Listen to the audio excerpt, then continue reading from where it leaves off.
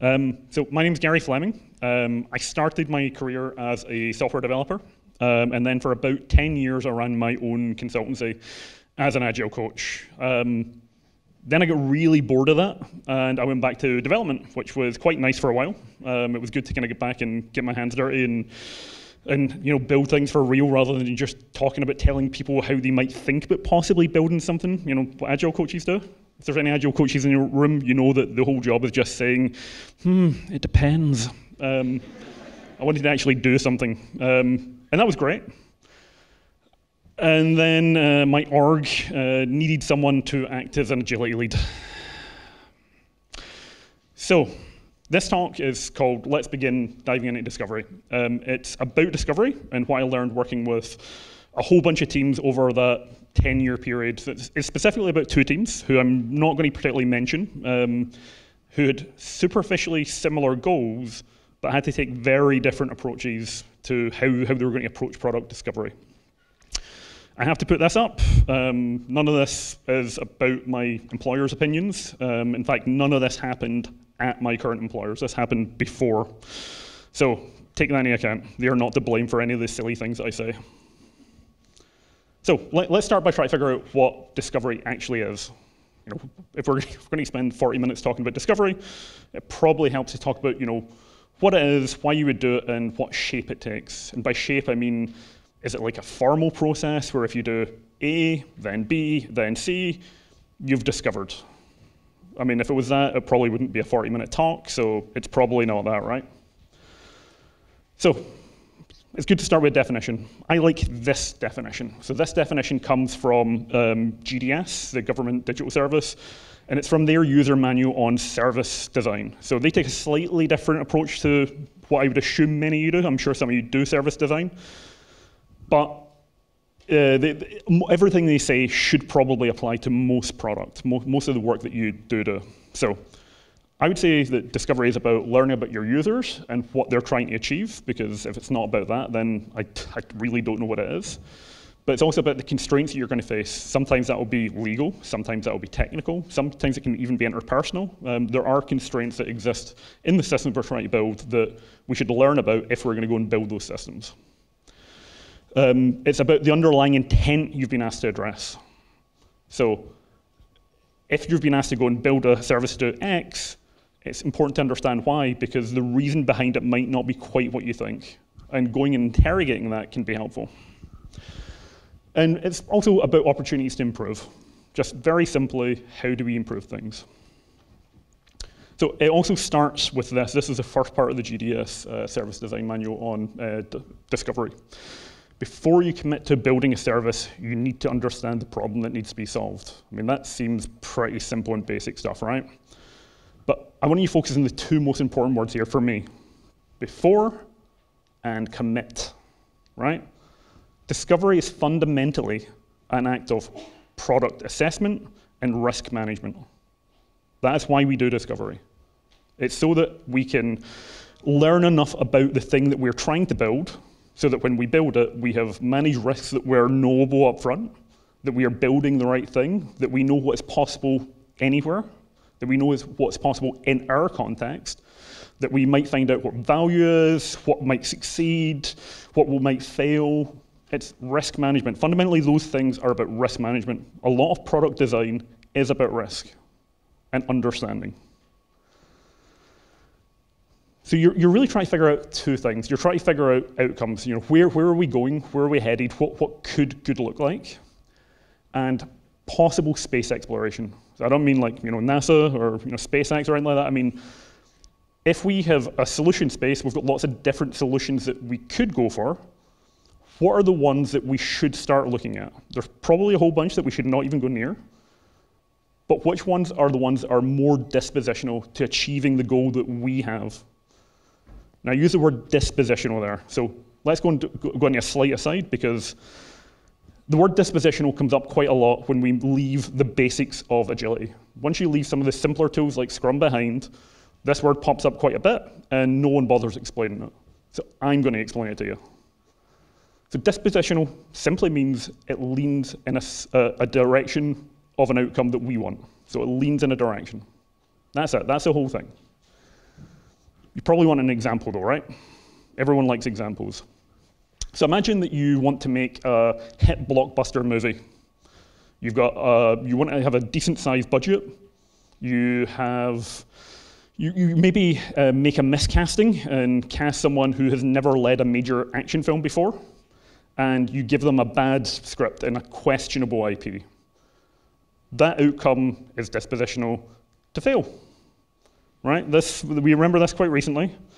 When Morbius, Jared Leto, good actor. I mean, I know some people don't like him very much, but I think he's done some excellent work. But he'd never led a major action film before. And the film did not do well. It lost quite a bit of money. Then they tried to release it, and it lost more money. So, not a good choice.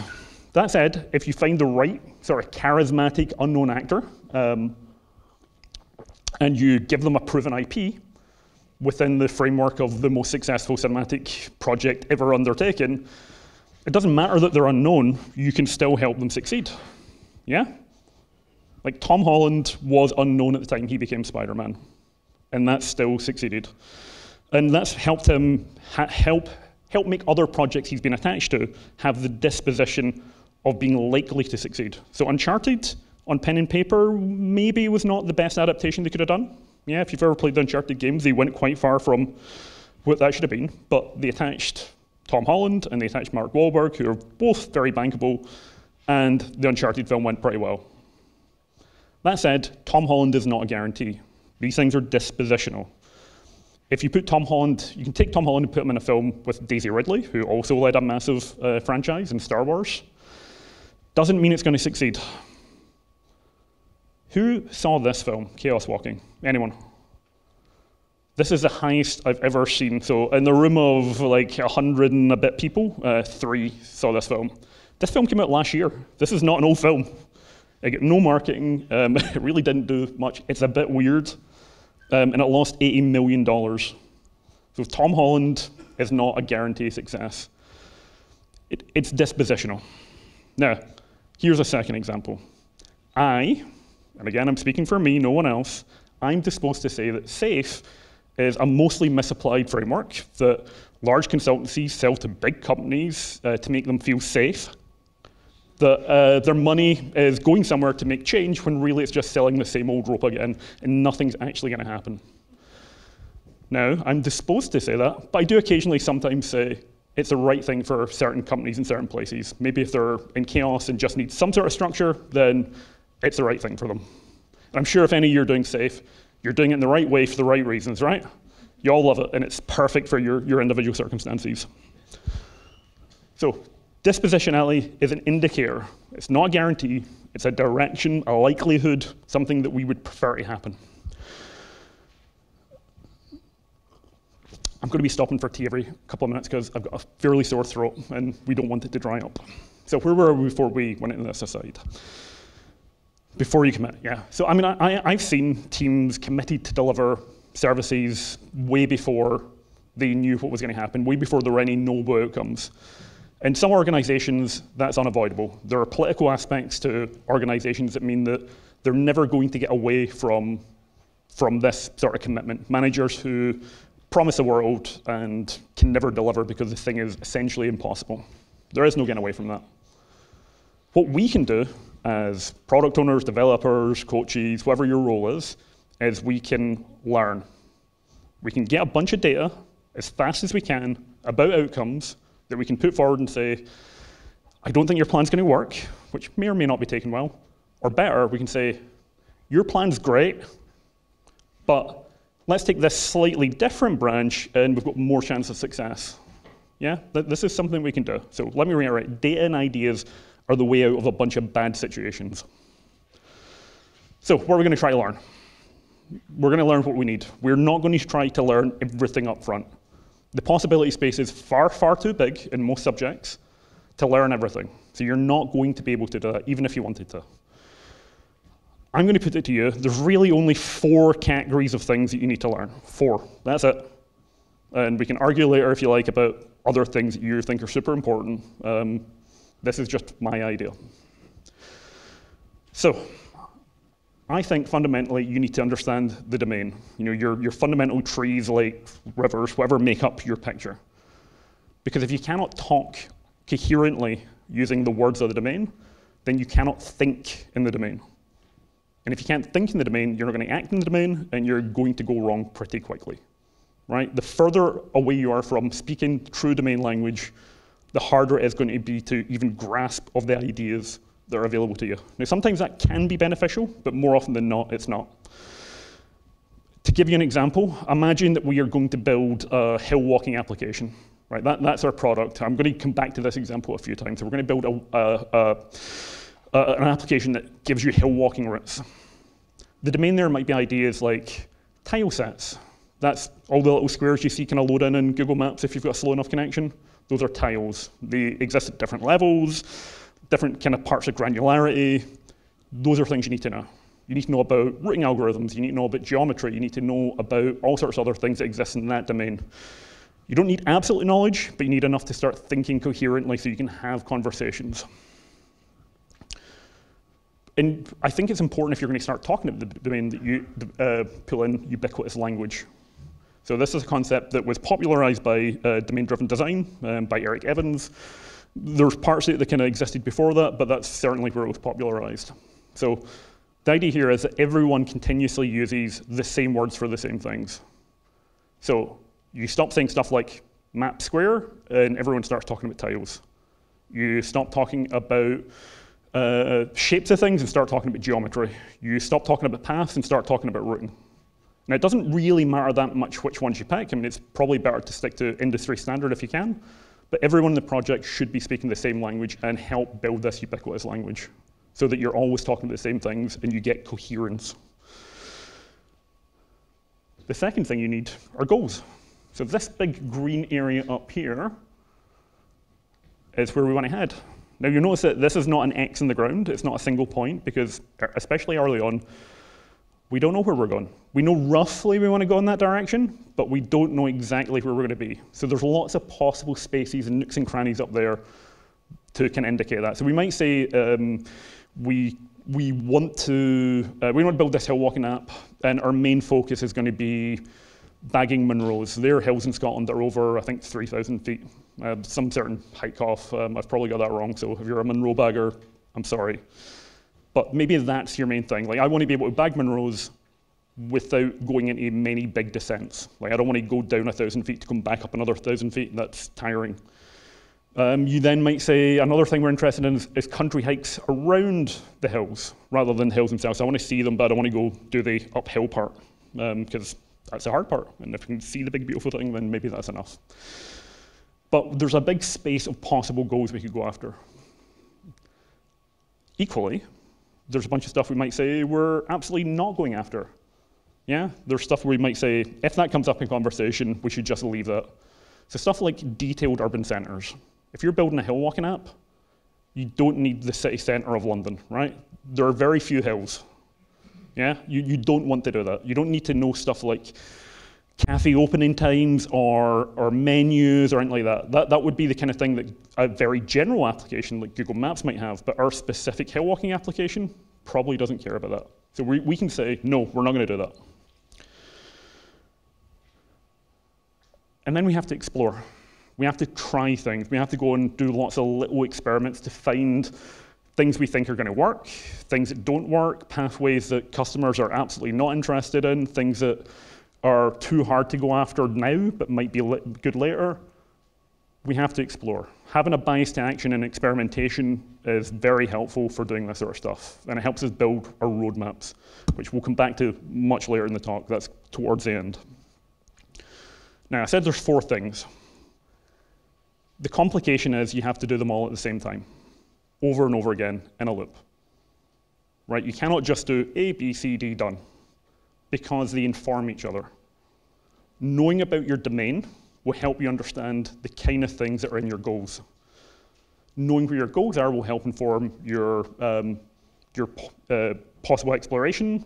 Exploring stuff will tell you stuff that you're not going to go after. Knowing where you're not going to go after will help you explore more of the domain. These things all interconnect in a way that you cannot predict up front. So it cannot be an ABCD process. It's It's dispositional. You're going to try certain paths and then learn and loop over and over and over again. Right, so that's a lot of big, big words, right? We've not gone into any detail there. It's a big idea, but it's not really telling you what you can do. So what can we do? So you're busy. Does Discovery have a process where you can just do it like a naive version of the Scrum Guide, A, B, C in your ceremonies, and you're done? No, it doesn't work like that. Or maybe it does. Maybe there are a few little things that we can pull out that would work well enough. So for me, effective agility, and this is what I've said through all of my roles, effective agility is about arming yourself with tools. It's not about following a big process, whatever that big process might be. It's about arming yourself with tools, putting them in your tool belt, your toolbox, whatever metaphor you want to use, and then trying them. Bring them out at the right time and seeing what works. Being honest with yourself about what doesn't work, getting feedback, and then trying to improve it. And it might mean that you create your own new tool that's specific to you and your situation. I think that's great. That's far better than taking something off the shelf that doesn't quite fit. If something off the shelf fits, then please go ahead, use those tools. So right tools, right situation for me.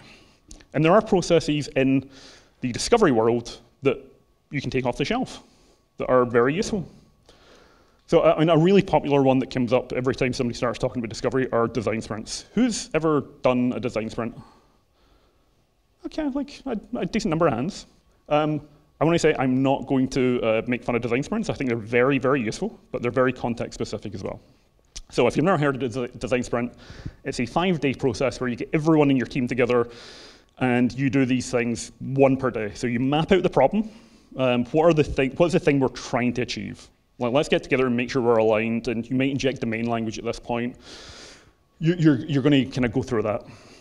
On the second day, you're going to sketch individually, go away and sketch competing solutions. So everyone tries to come up with their own solution to the problem. That means that you're not getting bound by groupthink. You're not going to get pulled down into all solving the exact same problem in the exact same way. You're going to have variation. Then you decide. You use various criteria that are explained in the book. Sorry, I should have said the book's called Sprint. It's by a guy called Jake Knapp. You use the tools in the book to decide which ones you're going to go forward with. Sometimes that's 1, sometimes that's 2, that's fine. You build a couple of real prototypes on the 4th day, and then you test them on the last day, and then decide, did that help? Did this solve our problem, the thing we were trying to solve at the start? And that's great. For me though, I think it doesn't work that well unless you have smaller, well-understood problems. Now, if you have smaller, well-understood problems, great. Use design sprints. That's a good tool for doing that sort of thing. If you can break your big problem up into lots of small, well-understood problems, again, useful tool. Use it. I have no issue with that. But what if you have a problem where you really don't understand it, and it's big, and it is chunky, and there's mystery, and it's like an iceberg, there's something underneath there that you don't really understand? I think something like Cynefin can be a really good lens for exploring that.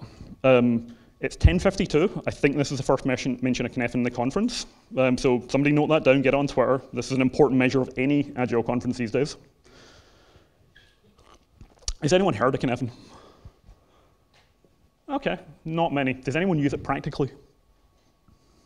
Oh, the hands are up, but they're very wavy. Like, practical, maybe, I don't know. Okay, that's fine. So I'm not going to explain much about Cynefin itself. That is not my intent for this. The idea we'll explain just a touch, because Cynefin is a whole talk by itself. I have to warn you, though, that if you go off on your own and learn about Cynefin, you're exposing yourself to complexity thinking.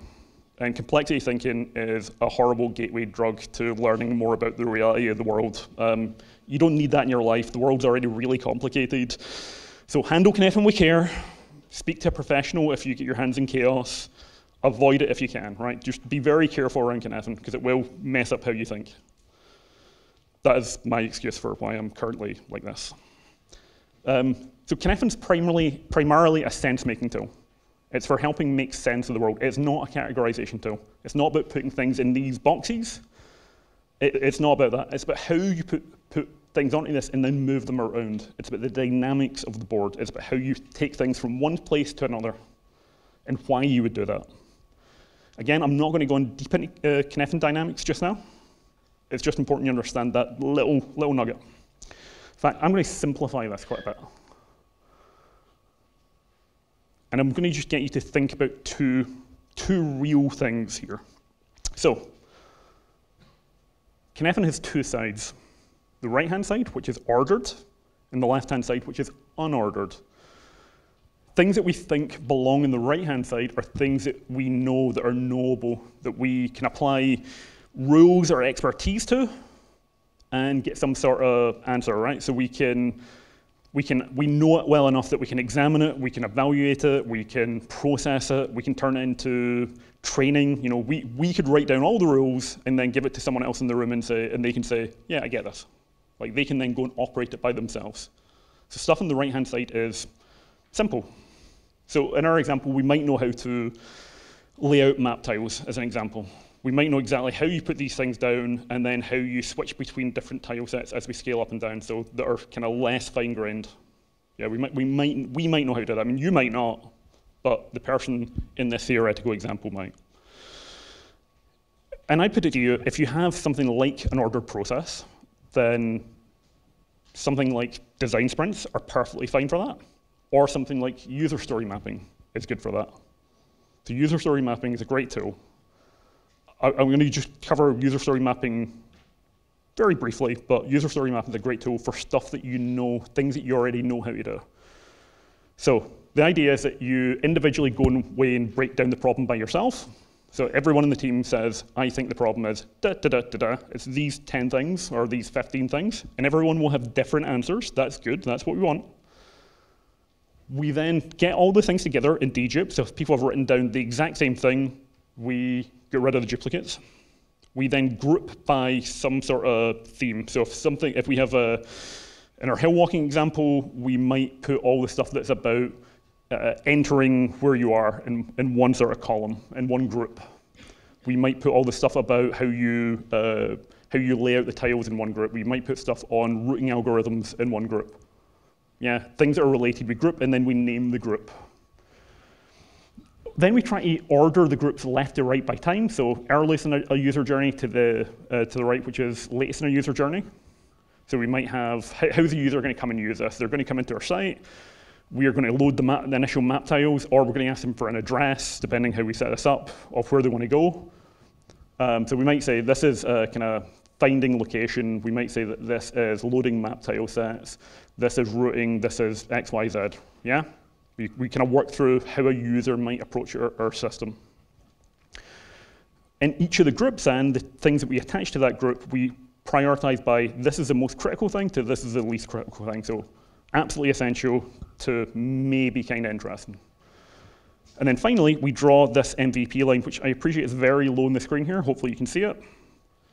And everything above that line, stuff we say is essential, stuff that absolutely has to happen, or else the system's unusable. And that's usually a good place to have an argument. Like, argue this up as high as you can so that your MVP is as small as possible. And that can be quite useful. That can be quite useful. Importantly, you don't have to know absolutely everything. You don't have to know everything. If, as you go through that, you might say, actually, we know nothing about routing algorithms, you can just put that in as a question just now and work on the stuff that you do know how to do. And then when you come to those things that you don't know how to do, you can treat them as unordered, which is what I'm going to talk about now. So the left-hand side of Cynefin is unordered. So this is where we don't know an answer. Like, we couldn't just hand it to a training guide to someone else and they could just do it. It's about how we can evaluate and explore heuristics. So we can come up with heuristics for things without really knowing how we're going to do them.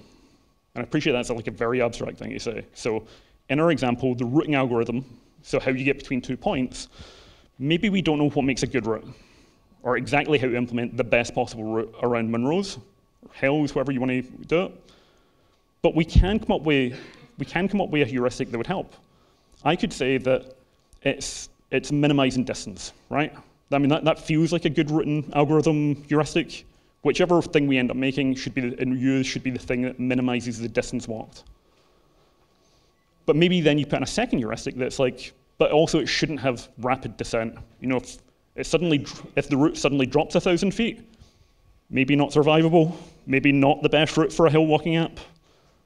So we can find these little heuristics and then put them together to use as an evaluation for solutions that we then come up with. So we don't know how we do the routing, but we can evaluate them. And that's important. So what do we do with those heuristics? We experiment. We try a whole bunch of safety fail probes, so stuff that's not going to get somebody hurt. So you know, you don't actually go and get somebody to walk around the hills and then fall off a cliff, right? That's not safe to fail unless you really don't like the person. That's fine. Let's zoom in and hands. So you can see up here, I've got this sort of branching pathway structure.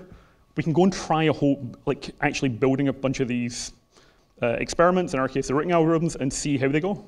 We might say that this one's the one about distance, and our initial distance approach doesn't work. So we're going to just scrap that. Then we find about A-star mapping or some other routing algorithm, and we find some other possibilities that do work. And then we've got our distance descent, and we learn some stuff down here. We try a whole bunch of little experiments that kind of branch away from each other. We get rid of the stuff that doesn't work, but we've learned from, and then go on from there. Eventually, we've learned enough that we could actually go and do this. Yeah, we've used our heuristic to learn, and then we can apply that to kind of move it forward. So these possibilities here are the ones where like, these have succeeded. They might actually now be ordered. We might be able to take them to the right-hand side of our Cynefin diagram. And that's the kind of dynamics we're talking about. We might have said, we've learned enough, this is safe. We can then work from there to make it more ordered. Now, it's important that whatever we end up doing to build our product and do this sort of stuff, that we pick the right tools to apply. We pick the right tools. Because if you were to use that experimental approach that I just described, when you already know how to do it, then you're going to waste a lot of time.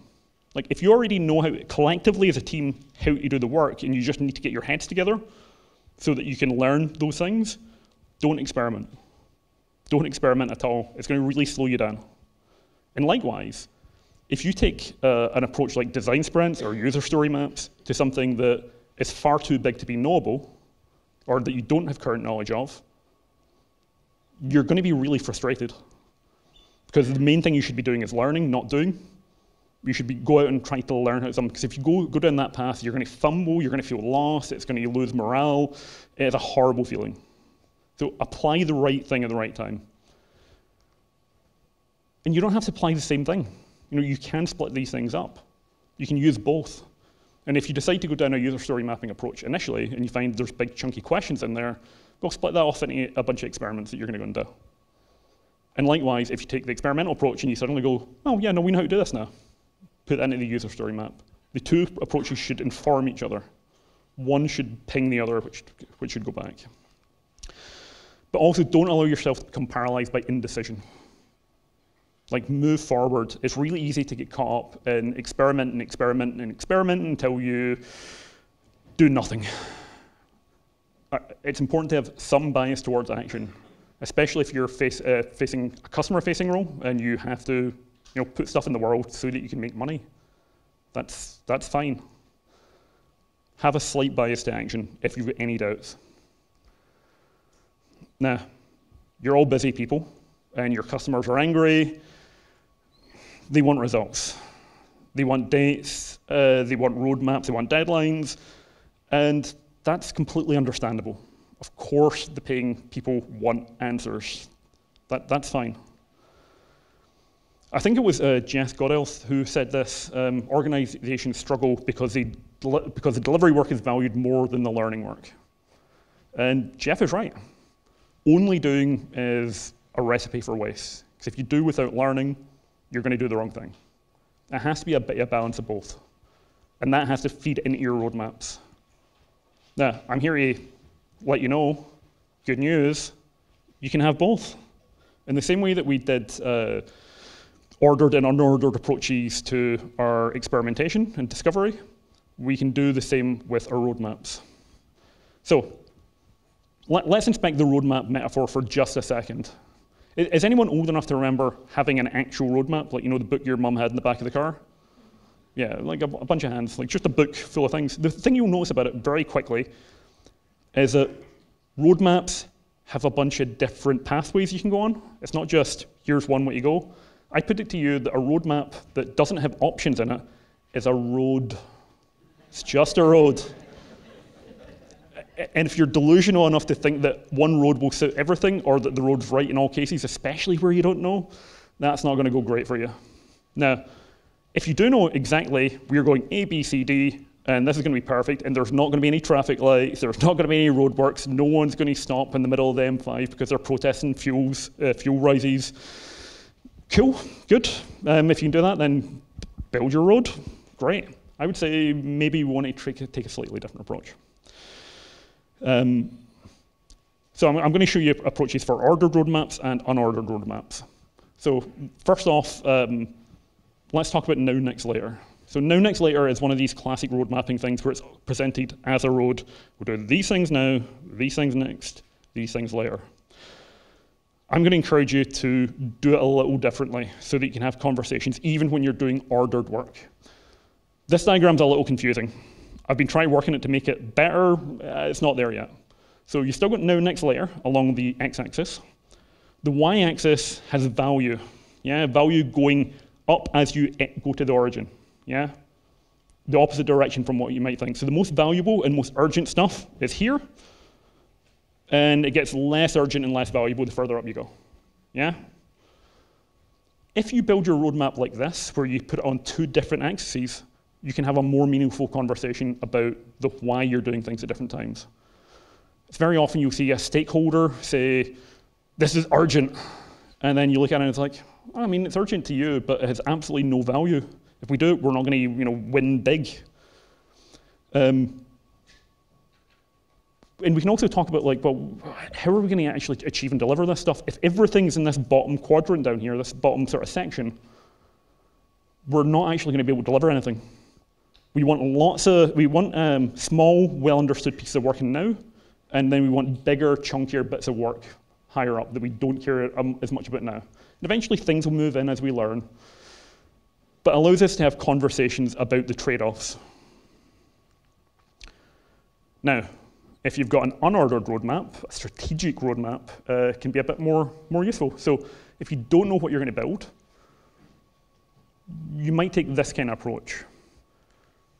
So this is a strategic roadmap.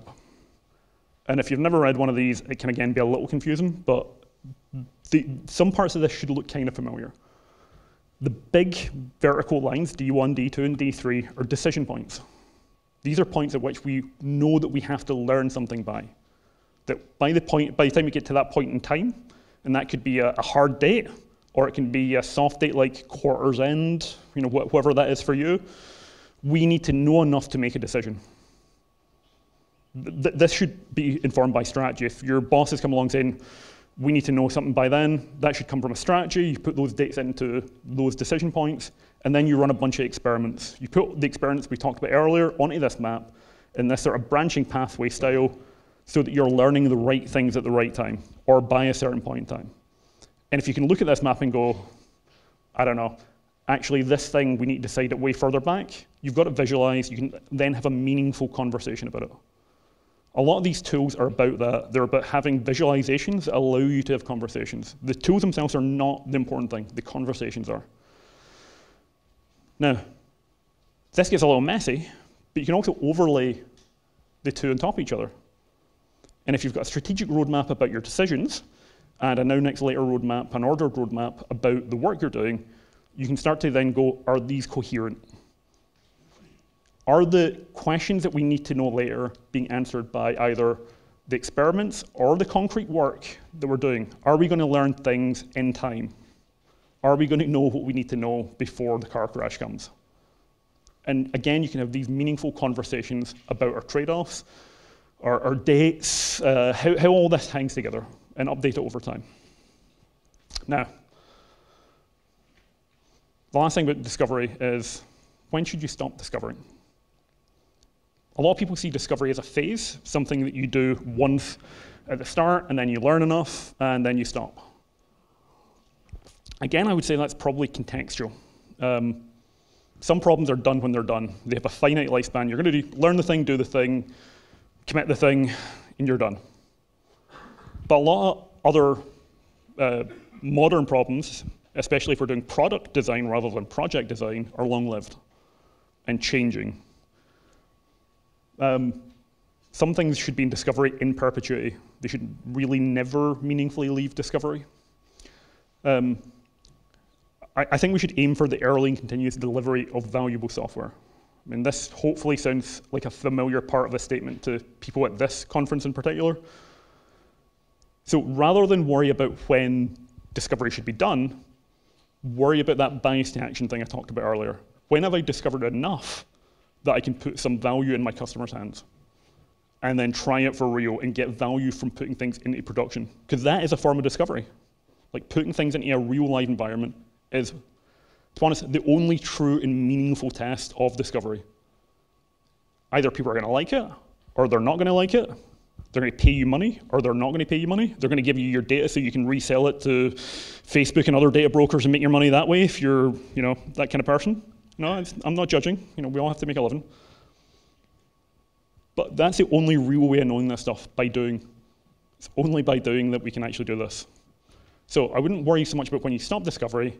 I would think more about how do we start delivering based on our discovery.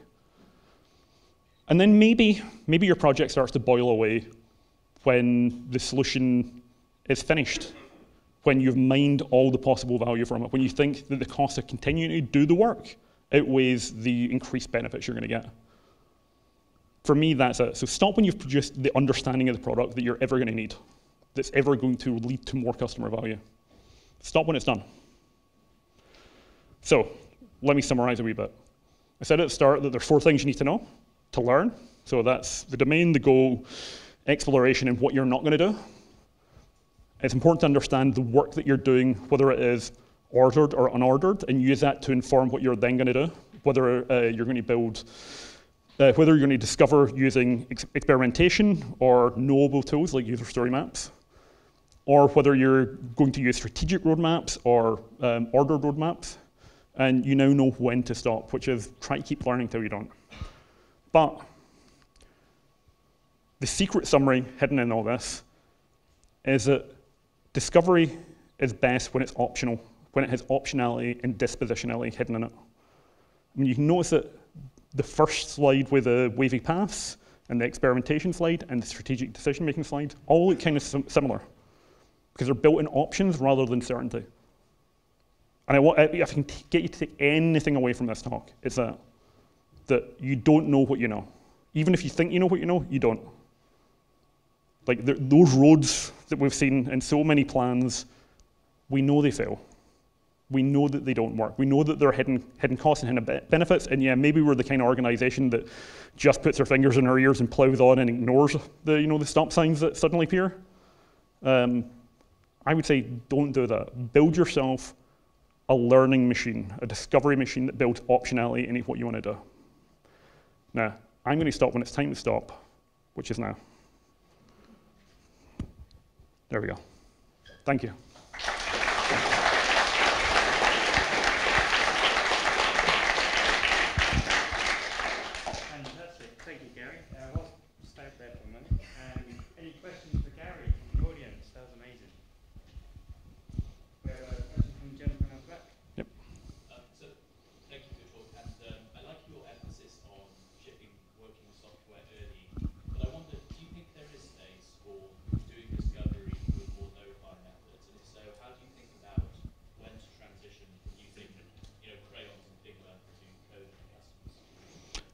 So I think the question was, when do we switch from pen and paper prototypes like in stuff like Figma, which are excellent design tools, to really doing? I'm going to go back on what I said earlier and say it depends, because it does. I mean, that's why Agile coaches say it. It depends on whether you've learned enough.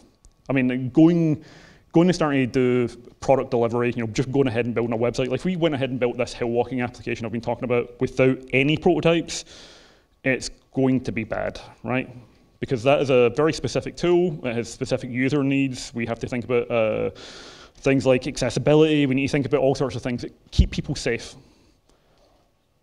And it helps to design that up front to some degree. Now, at some point, we have to switch over and actually do it for real. the biting point for you and your tools is going to depend on the domain you're in, how safe it is to move forward, whether you're running out of money, whether you think that you have enough, just enough, that you can put something forward, and it's not going to tarnish your reputation by not being good enough, and it is maybe going to give you enough to learn a little bit. It depends. Does that help? I was wondering if you might be able to give examples of how you use these techniques at JP Morgan. As I say, this talk is not about my work at JP Morgan. In fact, I had to put a disclaimer in to say that. No, it's fine. But I've done it in other places. So the hill walking example is not a randomly picked example.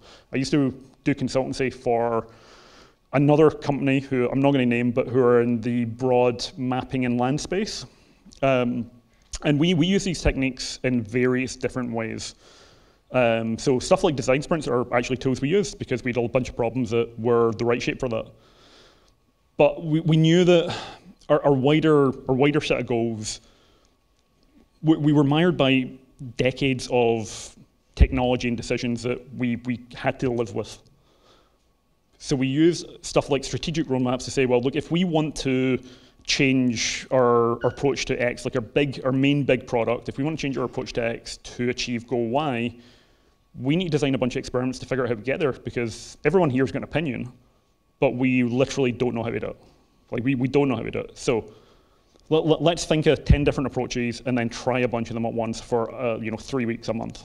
And then see what we learn, see what we combine, see what we can do. Without going into the detail of the companies I did consultancy for, because I try not to do that, I'm happy to have a conversation in person at some point. It's basically just what I was saying, like, try the things, like, actually go and figure out a way to do an experiment. Does that help?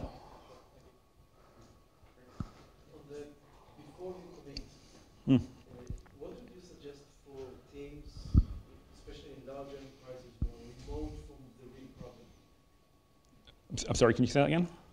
What would you suggest for teams, especially in large enterprises, who are remote from the real problem? So they're solving the problem, they solve the problem, they solve the real problem. Okay, so the question is, how do you, and especially big companies, how do you help teams that are solving problems that help solve the problem that help solve the problem? I would try to avoid having those teams, frankly, because most of those things should be more closely connected to the actual problem. Now, I appreciate for a bunch of political reasons, that's not necessarily always possible. I would say that stuff like that kind of visualization helps. If you can put together a strategy roadmap or a now next later roadmap that ties a specific team's work to the overall vision, it helps inform the why. So those teams that are remote struggle because they can't see why their work matters, or they think it's just a thing in isolation and don't know how to connect it to the overall company's goal, their strategy, their product. And I think that's really important. Like, I think we need to connect intent to outcomes and outcomes to intent. So there's a great tool in a book called The Art of Action by Stephen Bungay, The Art of Action, where he talks about briefs and back briefs. So if you say that you want people to go and do a bunch of work, so you say, here's the strategy we've come up with, we've turned this into a bundle of work, you send it out, you make sure that the people hearing it are hearing the right reasons, and they can connect it back to your strategy. So you get them to tell you what they heard, and you get this sort of virtuous cycle of, I meant this, oh, I think you mean this, and you're like, no, I meant something else. And then you get to have a conversation. Everything should be connected. If you've got teams out there that are disconnected from your strategy, from your goals, it's your fault that they're failing. So, have those conversations, build that feedback loop. I know this is a much bigger topic, but you talk a lot about experimentation. Do you have any kind of practical hints and tips on how you've seen experimentation work well? So practical hints and tips for seeing how experiments work well. Yes, so yeah, that's a pretty big topic by itself. But briefly, I would say make sure that the goal of the experiment is well understood. If you're building heuristics at the start, make sure the heuristics are tied to the goal and everyone can look at it and go, yes, I understand how that is tied to the goal. When you then go and do the experiment, time box them appropriately or scope them appropriately. So either in time or in cost or whatever scoping you need to put around it, put it around it. And then build a culture that sees these things as safe to fail. Because if somebody's going to go away and do an experiment, a bunch of those experiments are not going to work. And that's good. Like that's how you learn. You learn by doing stuff that both works and stuff that fails. So you know where to go and where not to go. So build a culture in which you can look at that and go, yes, we failed, success. That's how I would do it. Great, we have time for one more question. Do you think the process of discovery changes or should change between a small immature organisation that can break into a market versus a market leader that's looking to innovate? So the question is, should the process of discovery be different between small companies who are looking to kind of get in and other big companies that are looking to innovate? And the answer is yes. There are power dynamics at play, and it depends how you want to act and the capital that you have to spend, whether that capital is money, it's talent, it's knowledge, it's market position. The way that you would approach your experimentation is going to be different because the things that are safe for you to do are going to be different. Now, a lot of big companies say, "Oh, we're going to create a new wing as a startup." How often do you see that go and think that worked really well? Because it doesn't tend to work that well because they're still embedded in the power structures and the capital and the politics of the bigger company, almost always. Not always, I can think of something that went actually very well, but that's usually the case. And I don't think it's something that we should necessarily deny. We should lean into it. We should understand where we are and where we want to go and then think about how we're going to get there. So I think, yes, it absolutely should be different. And it really depends on the exact companies you're going to talk about there. But yes, you should exploit the advantages you have and look to your disadvantages, try to turn them into learning, the sort of judo maneuver stuff that we sometimes talk about. Fantastic. Thank Cool. you so much for that, Gary. Thank you.